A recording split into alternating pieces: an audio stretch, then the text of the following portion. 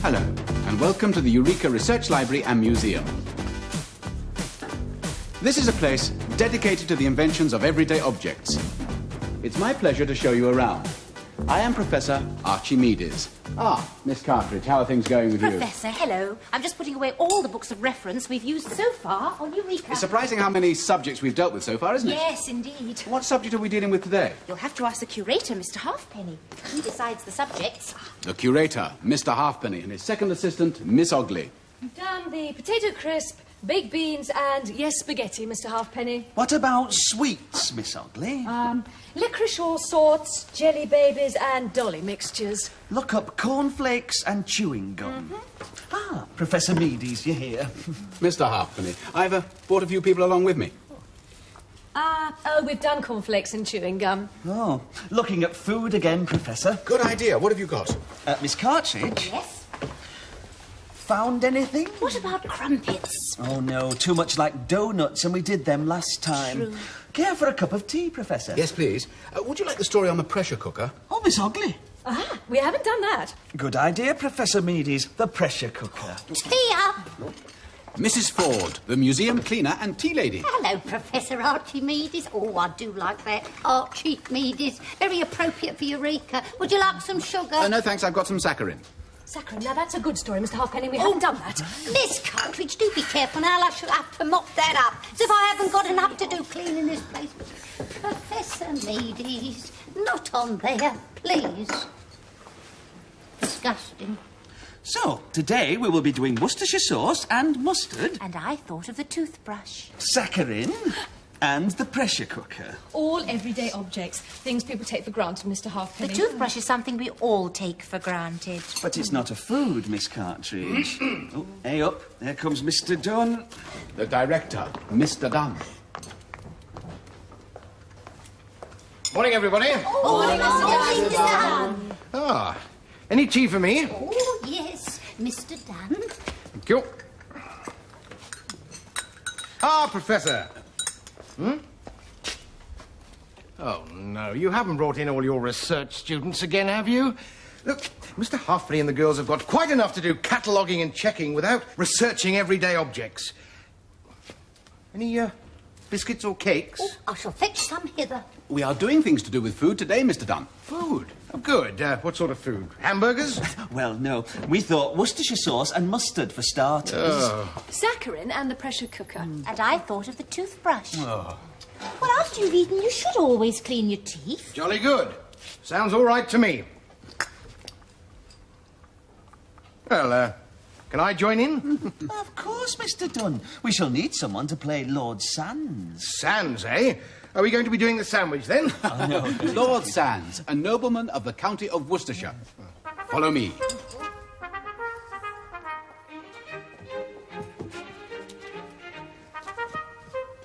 Worcestershire sauce.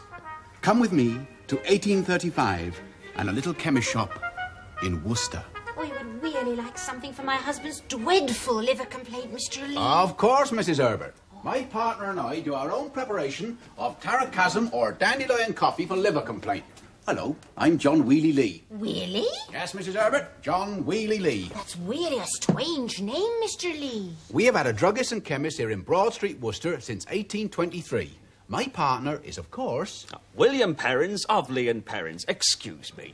Now, Mrs. Tearfree, what can I be doing for you? Is it pills or ointment? Well, it is rather a delicate matter. Ah, yes. Now, you'll be wanting our own Dr. Lowcock's lotion and marrow pomade. Oh. For restoring the hair. Oh, no, I'll have a tin of anchovies. Hair restorer? Do you do hair restorer, Mr. Lee? It's a highly esteemed emollient lotion, yes. That'll be just the thing for my Wonald. My Wonald is as bald as a Hoot. Oh, have you any really strong sauce, Mr. Perrins? My husband does like his stews tasty. Well, we have some curry powder or catsup from India, nabob sauce. How's Mr. Herbert's skin problem, Oh, Mrs. I'm Herbert? afraid he's suffering from scurvy again, Mr. Lee. Our essence of sarsaparilla is to be recommended. No, I'll have some ginger, pepper and cloves. Make up something myself. Then there's his twinge gums, his diarrhea, his ingrowing toenail, his To be honest, Mrs. Herbert, I think you'd be better buying a full Lee and Perrins medical chest for your husband. John? Really? Lee, that's right, yes. Yes? Mrs. Tivery would like a really strong sauce. For a bald spot. Really? What sauce? Sorry. That'll do nicely, thank you very much. Are you John Lee? Wheelie. I'm sorry? John Wheelie Lee. Really? Wheelie. Oh. How can I help you, sir? Now listen, I gather that you are analytical chemists by profession? Yes, sir. Yeah, there's something I would like you to analyse for me. This is the wife, Hermione. Definitely a woman. A fine woman. No, not the wife, damn it. This. It's a bottle. A nearly empty bottle. Yes. But what is inside? Mud? Paint? No, damn it, it's a sauce. Look. Oh, it's all dried up. It's from India. Yes, got it when I was governor of Bengal. What do you think? Garlic? Spices, tamarinds, Fishy smell? vinegar. We know what's in it, Mr. Perrins. Our Indian chef gave us the recipe. Yes, Bengal blaster. Marcus, I mean Lord Sands, calls it that. Likes it on his chops. Yeah. Well, what do you think? Well, It's somewhat... how would I put it? disgusting. Disgusting. Unpalatable, I would say. Well, I like it, old chap, and I'd like you to make some up for me. He must have it on his chops. Is it some sort of embrocation? On his mutton chops. Well, give us the ingredients and we could make up a bottle or two for you in a day or two, I suppose. Hermione. Let's have a look. Yes, what we got here? Onions, anchovies, garlic, tamarinds, vegetable extract, salt, sugar, vinegar. Oh, and that. And some of that. Oh, look at a bit of that. Goodness me, what a mixture. Yes, well, look here. Keep it under your hats. That's a secret recipe from the Bengal. You know what these Indian chaps are like if you don't keep a secret. No. Yes. Best damn sauce in the world, eh? We'll get the ingredients and mix it up for you tomorrow, Lord Sands. Cinnamon will help poor Ronald's back, Mr. Perrins. Oh, yes, Mrs. Herbert. And this is for his ingrowing toenail. A tincture of cloves to relieve the toothache. And Lord and Lady Sands. We've made up the concoction to your recipe. Oh, jolly goodly. Right. Let's have a taste then. Here we are, sir. There we go. There. Ah.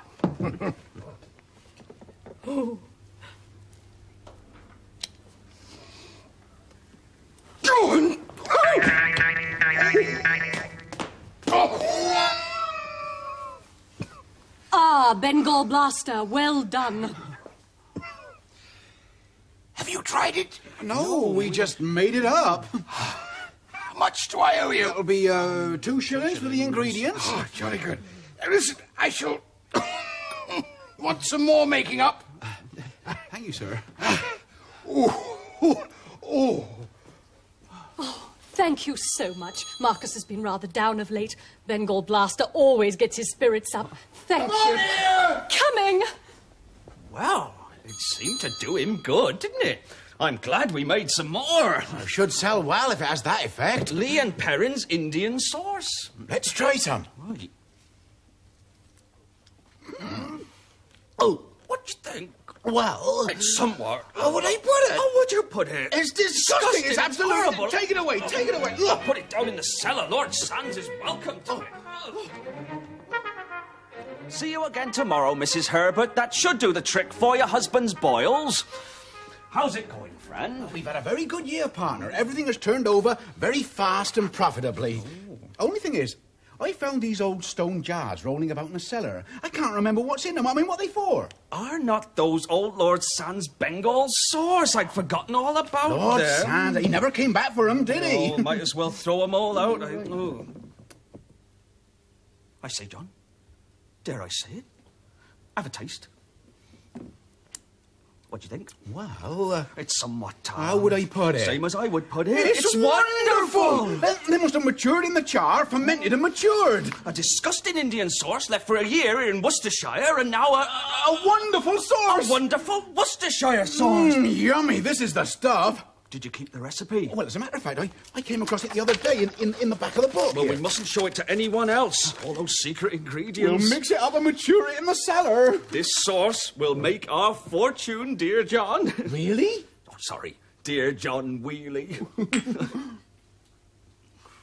Liam Perrins got Lord Sam's permission to reproduce the sauce commercially, and it has become one of the most popular accompaniments to the dining table, and as a cooking accessory. Good stuff, Worcestershire sauce. I have it on everything. Oh, not on chocolate biscuits, though, Mr. Dunn. Did you know today there are only 5 people in the country who know the secret recipe? Well, shouldn't the ingredients be written on the bottle? Every day today, 1,300 casks of maturing Worcestershire sauce have to be rolled and shaken by hand by 3 full-time Worcestershire sauce barrel rollers. Well, I never thought. In 1906, the High Court of Justice ruled that only Liam Perrins could call their Worcestershire sauce the original and genuine because there were so many copies. And here's a copy from Japan in 1908. Worcester saucy. Can be used for narats, roups. Soups? Oh, yes, yes. Ragouts, Potatoes. cops, stees. Chops and stews. Yeah, pear cutlets. Gravy. Gravy. And all salad dressings is palatine. In 1903, a Colonel Younghusband was one of the pioneering visitors to the forbidden city of Lhasa in Tibet, only to find that a bottle of Worcestershire sauce had got there first. And the bottle was found in volcanic rock by archaeologists in the city of Te Waima in New Zealand, which had been buried under a volcanic eruption in 1886. Oh, now you've spilt some on the floor. Why can't you lot do unmessy subjects? Oh, Professor Meadis, don't mess up this statue now. It's bad enough me having to dust that disgusting thing without having to clean crumbs from between his toes. I'm sorry, I just wanted to show everybody this handy mustard squeezer. Oh, That sounds like a handy clue to our next subject. Miss Ogley, Miss Cartridge, mustard. Must I? Mustard. You know, Mrs. Clements of Durham. Mr. Dunn, are you in position? Not very keen, is she? No, but you are, Professor. What? Keen. You are Mr. Keen. And this is his file. The mustard plant was known to Greeks and Romans, and mustard seed was used as a medicine by... Hippocrates in 460 BC. I used a mixture of olive oil and mustard oil to cure stiffness. And powdered mustard in spirit is valued as a rapid and powerful brain stimulant. The Romans introduced mustard to England, and later in Tudor times, mustard makers ground the seed with hand-operated queens. No, not queens, Miss Ogley. Querns. Oh, sorry, Mr. Halfpenny. Hand-operated querns. What's a quern? It's a stone hand mill. Like Mrs. Clements is using in Durham in 1720. Here I am, grinding up my Durham mustard seed in a quern. And inventing a method for imparting the full pungent flavour by sifting it, same as wheat flour. I know, I'll take my preparation to London to gain favour of King George I.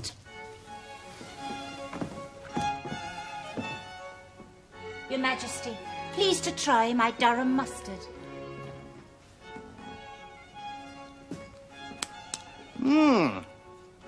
The mustard of Durham is excellent, Mrs. Clements. Wunderbar. Its flavour gains my favour. I will patronize you and your Durham mustard.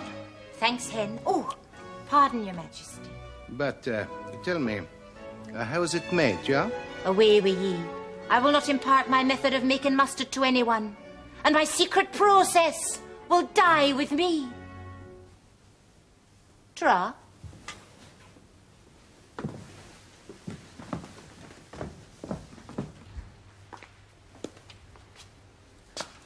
So be it.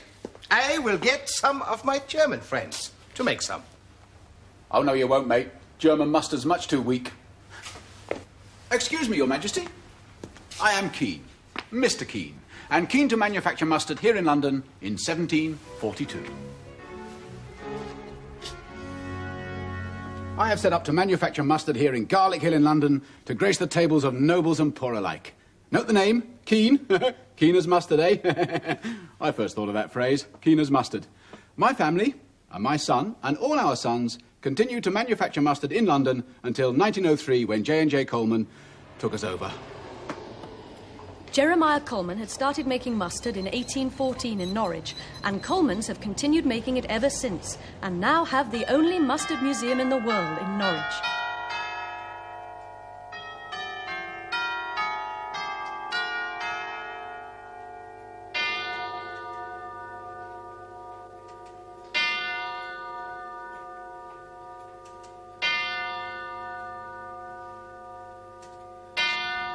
But as well as using mustard as an accompaniment to meat, there have been many other uses recorded.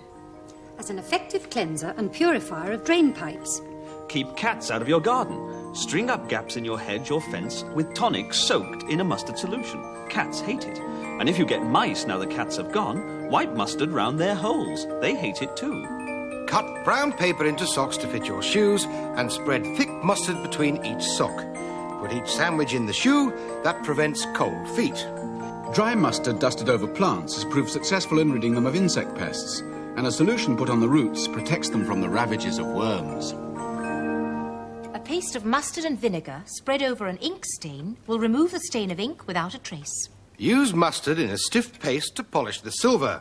Your silver will positively sparkle. But the best of all is a pleasant mustard bath. Soothing and refreshing, especially after outdoor exercise and when feeling tired or stiff.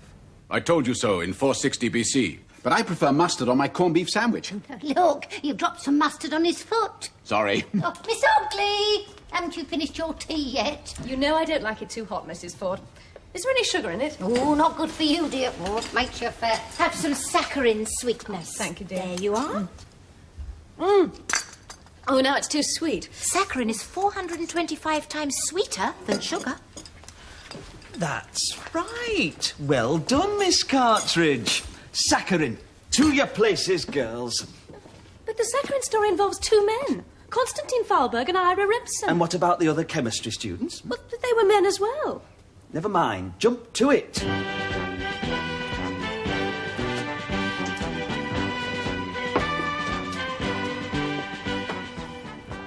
Say, Constantine, how's it going? I have applied Bechert's procedure in obtaining pure orthotoluene sulfonamide. Bechert's procedure, great. Great.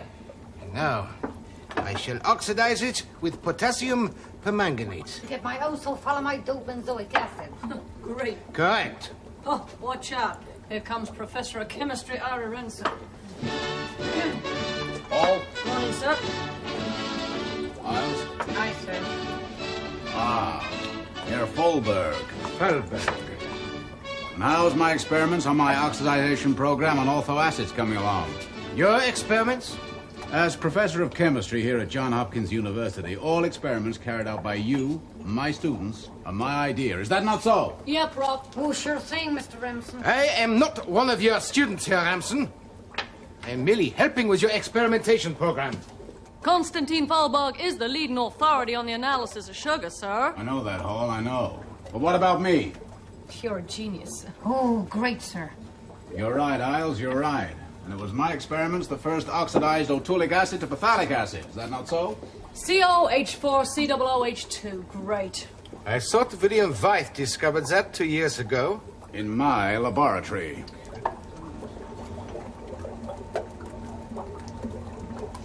Damn! Another failure, Fahlberg. Do be careful, you're always having accidents and spilling things. I got this to a crystalline substance last May. Then I discovered one less molecule of water. See, here. See, there. See? Oh, terrific. Great. See the mess you make of my laboratory? And I don't think you're any nearer isolating toluene sulfonamide. Clear it up! Isolating toluene sulfonamide. What a pompous man! Come, clear up, we go home. If only we too could isolate old sulfamine benzoic. 2 years staring into those boiling tubes. I'm beginning to get bored. Here you are, Mr. Fahlberg. Fahlberg. Oh, Fahlberg, sorry. My best agalamemno soup, made with egg and lemon. And some bread. Danke, Mrs. Agalopoulos. Good.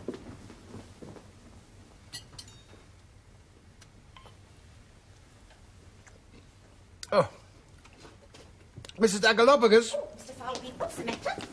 have you put sugar in the soup? Sugar? My pestagalamem, no soup, no sugar. But it is so sweet. Oh? Oh, aha, the bread, eh? My fingers. Why, they are so sweet. My fingers. Here, Mrs. Agalopagus, taste my fingers. Oh, no, sir, no. No, but I am meticulous. I wash and scrub. I have in the laboratory. Please, taste is incredible. Oh. Mr. Fallback, they're so sweet. This is it. I must get to the laboratory. This is 425 times sweeter than sugar, wouldn't you say? Oh, please, let me have another lick.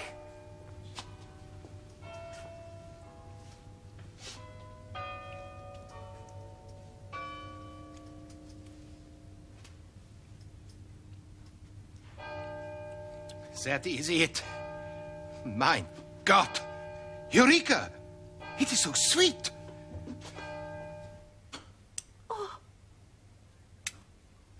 A sugar substitute, Mrs. Agalopagus. It is the oxidization of orthobenzoyl sulfonamide. Sir, please, can I have some for my plum pie? Oh, it is so sweet. What you call it, Mr. Frillybig? Well, it is the crystallization of anhydroorthosulfamine benzoic acid. This is a mouthful to say for something so sweet. Yeah. What is the Greek for sugar? Saccharon. Saccharon. No, not what you are doing. Stop sucking on my fingers. No sucker on, sir. Saccharon. Saccharin. Saccharon. I will patent the formula, manufacture saccharin, and make a fortune with my friend, Mr. List. This saccharin we will make in my factory in Westerhusen, Konstantin. It belongs to me, Fallberg. Balderdash. It was my accident and my discovery. The laboratory is mine, the beaker is mine, the sulfonamide and the permanganate are mine. But the saccharin crystals are mine. And the commercial production will be mine. I'll sue you both. He did, much later, but he lost the case. Konstantin Fallberg is truly accredited as the discoverer of saccharin. Saccharin was proved to be of no food value and could be metabolized in the body. It was, therefore, an ideal sweetener for people on sugarless diets. A great invention by our Prussian friend, Fallberg saccharin. Doesn't matter to me. Here in America, the history books will show that I invented it. And so will Trivial Pursuit. You wouldn't think something so small would have such a complicated name. No. Anybody want any more tea? I've got the kettle on the boil still. Hello, PC Bonner. Our local policeman. Would you like a cup Oh, there's of tea? PC Bonner, Mr. Halfpenny. Didn't you want him to help with the story of the pressure cooker? Oh, dear, there's no time now. We'll have to do the pressure cooker later. Oh, PC Bonner will be so disappointed. You know, Miss Ogley, Miss Cartridge, I think it'd be a jolly good idea to do the invention of the tram one day. But trams are very boring. Not very everyday objects, trams. I've got some good research on trams. Come along, everybody. It's time to log up. I've got a Masonic due tonight. Anyone coming to see Dr. Lunn? I'm just taking him his tea. Dr. Lunn? Wilfred Makepeace Lunn. What's he doing here? Dr. Lunn, he's an inventor. I know who he is. Where is he? He's rented a cellar in the basement to experiment with his alternative inventions. What? Mr. Halfpenny, what is all this? Yes, Mr. Director, Dr. Lunn. I thought it might be nice if he did a little research in the basement. A little research? That madman, he'll blow the place up. You'll have to get him out. Oh, Dr. Dunn, he's sweet. Are you coming down to see him, Mr. Halfpenny? No, I've got to lock up. Professor, what do you know about this Dr. Lunn fellow? Well, he is a little eccentric. You'll have to get him out. No, I've got some notes to write up. You go. Me? You must be joking. And be blown up? Miss Ogley, Miss Cartridge... Hello, Miss Cartridge. We'll go and see him. Here's your tea, Dr. Lunn. Do you know the director doesn't know that you're down here? No. Hello, Dr. Lunn. Are you all right? I'm fine, thanks. Good. What have you got to show us to do with food, Dr. Lunn? Well, the first thing I've got is the surprise tin opener. Put it onto the tin like that. Right. Yes. See? Yes. It's good, isn't it? Well, what's the surprise? Oh, my God. That's disgusting. Yes, and another disgusting thing are people that eat peas off the knife. Yeah, I agree with you. Now, I've got this special knife. It's got holes in. That's right, for the peas. See? So you can eat very all good. the peas off That's them. good, That's isn't it? fantastic. It's good, isn't it? Yes, very nice. And here we've got What's that? some very special food. Ooh, smell. For fat dogs. So the food, in actual fact, feeds them and also exercises them. That's just for slow elderly dogs, is it? Yeah. Oh, there we go. Oh, look at that. Oops. Now, another problem you've got with food is it's very useful to have square eggs, isn't it? Because when you cut them, they fit nicely onto the sandwiches, right up to the corners. First of all, you need a boiled egg, which you'll place in this device, like so. Yeah. Now, you'll notice that it's square at the bottom, so we've got to force the egg through so it comes out square. Yes, I see. And we do that Gun. I know. with a special forcer, which we... I think it's going to go... Right. Go up. Oh, dear. Oh, dear. Oh, glad I came over here. Oh, God. There you are. Oh, it's gone in there. One square egg. Oh, that's really good there. And the nice thing about it is that when you cut it in half, Brilliant. it's got square yolks. It has. Right. There's one for you. Oh, thank you. And one for you. You move the bowl. Oh. Now, another useful idea is a deboning device that vibrates the flesh off the fish, so we just left the But bones. it's got feathers. Yeah, that's because it's a flying fish. Oh. Right, now, if I start the sonic vibrator... No, I it think will... in that case I'm off. No, it's not... It's not dangerous. No, no. Okay. Just slightly. Just slightly. The vibration... You see, it's all right, but you see, it vibrates imperceptibly. Ah! Blown himself up yet, has he? No, it's very interesting and safe. As you can see, the feathers are just vibrating very slowly. I've never known an inventor blow himself up so often. Well, Thalberg's experiments could have gone wrong. And even Worcestershire sauce fermenting and maturing can have some nasty results. There are mustard bombs and mustard gas. Don't be silly, Miss Cartridge. It's all right, everybody. Dr. Lunn is perfectly safe.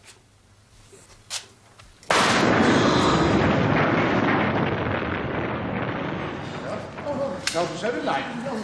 Madeline.